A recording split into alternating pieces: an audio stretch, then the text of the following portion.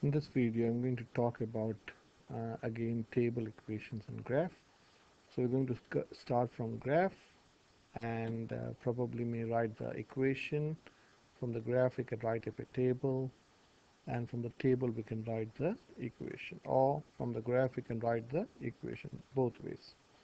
So this is a graph of a straight line. So this is a straight line. So first, let us find some points on this line. So I can say when x is -4 or -4, y is 2. So this is one clear point that I can see. So I can say this is -4 comma 2.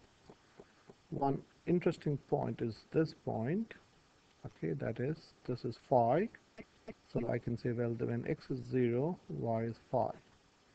Let me take one more point. When x is, say, 4, y is 8. So these are the 3 points that I can see very clearly, neat points. There are other points, but they're not neat. Okay, so these are tidy points. So let me make up a table. You got x and a y. Okay, so when x is -4, y is 2. When x is 0, y is 5. When x is 4, y is 8. So to write the equation of a graph, we can see you have to find, first know the y-intercept. Okay, there are two things that we need to know to write the equation of a graph, which is referred as a letter C. Y-intercept is where is your graph cutting your y-axis. So I can say, well, it's cutting at 5. So I can say C is equal to 5. Okay. The next thing is, this is your first thing that you should know, the y-intercept. And the second thing that you should know is the slope of the graph. Slope, or that's also called the gradient. Okay, so I already written that, so let me delete that. Okay, so the slope is also called the gradient. So I'll make you familiarize with the different terminology. The same thing, which some say this is change in y. In some books they call this the change in y over the change in x. They all mean the same thing, change in x. And most popularly, that's also called rise over run. So they all mean the same thing. Rise is the change in y, and run is the change in x. Or this is the vertical change, and this is the horizontal change. Okay, so let me show you how you can, from a graph.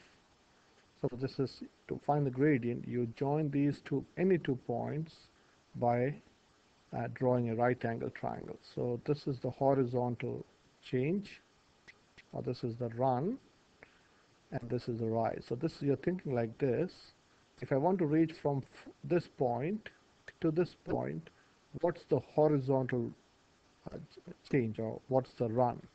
So let me show you. So let me write this. This is the run, which is the your change in x. Okay, so what's your run? You're running from -4 to 0, so your run is 4. Okay, and you're running to the right, so it is positive. Your rise is up, so again your rise is positive. Your run can be positive or negative. Your Oh, sorry, this is the rise. I keep confused. Oops, keep getting. This is your rise. Okay, this is a very important concept. If you know this, it's very powerful. So your rise is up, so it's positive. You're rising from, this is 0.2 and this is 0.5. So your rise is 3. So your rise is positive when you're going up, and your rise can be negative when you're going down. I'll come to that later. So here you're running to the right, so it is positive, and you're going up, so it is positive. That's why this is +3 and this is +4. So your gradient in this case is 3 over 4, which is 0.75. Now you may wonder, we may ask, what happens if someone goes from year to year? Would that matter? You go like this, he is rising first and then runs.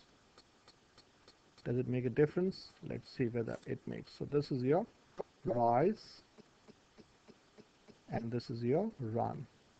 Again, you're rising up. You're rising from 2 to 8. Rising from, this is your rise. You were at 2 and you're rising up to 8. So your rise is 6.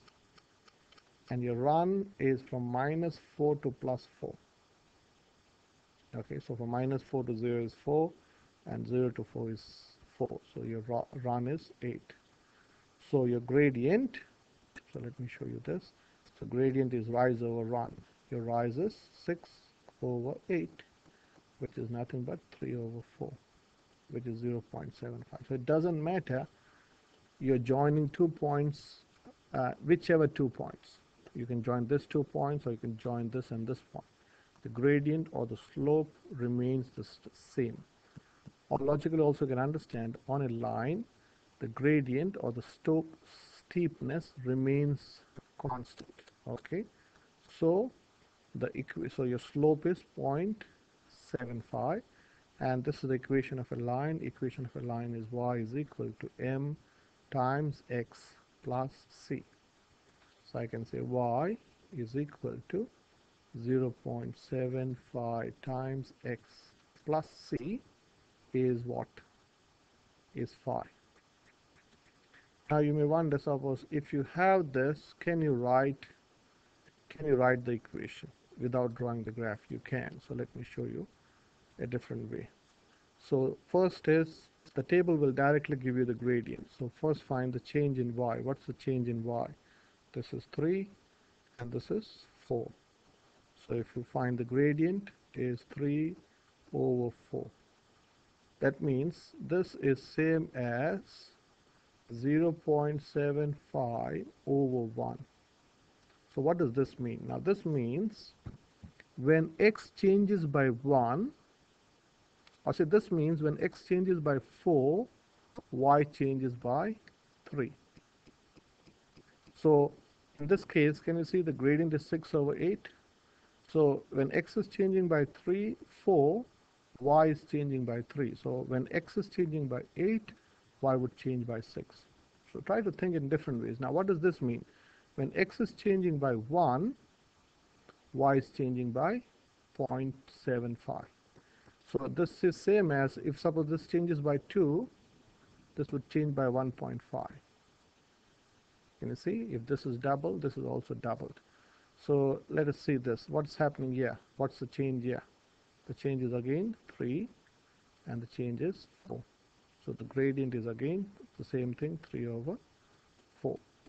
Now to find the y-intercept is when x is 0. Okay, so think logically. If you want to go to 0, okay, so let me write the 0 somewhere here. Squeeze in, suppose 0 here. Suppose I want to go from -4 to 0. So this is a change of, you're going backwards, so you're decreasing by 4.